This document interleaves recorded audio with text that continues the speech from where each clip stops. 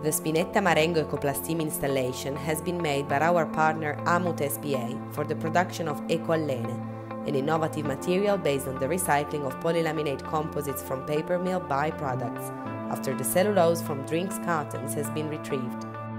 The product is a soft plastic polymer metallized by the effect of the aluminium with top-rate mechanical characteristics.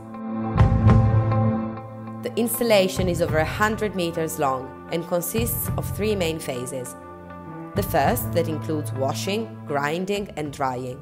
The second, in which the densification takes place. And the third, given over to extrusion. The polyethilen and aluminium coming from the paper mill is in the form of bales weighing approximately half a ton each, and on arrival they are placed in the loading pit.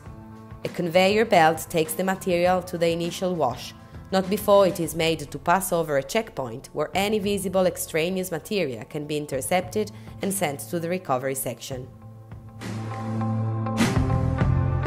During the washing phase, the utmost care is taken to separate out the cellulose remaining after the work performed at the paper mill. On exiting the first wash, the material goes on to a second mechanical cleaning, and then it is reduced in size.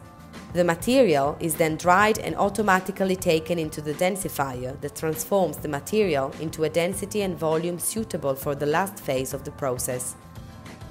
Agglomerated in this way, the material is ready to enter the final phase and the formula is prepared, the last step in making the Ecoplasteam to be sold on the market.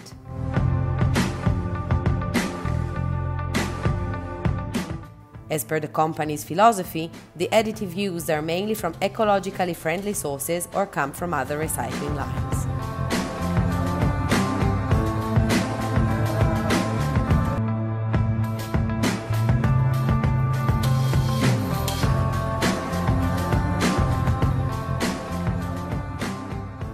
The material is tested in the laboratories to ensure that it has the features and is produced in the ways specified in the technical data sheets of the various formulas.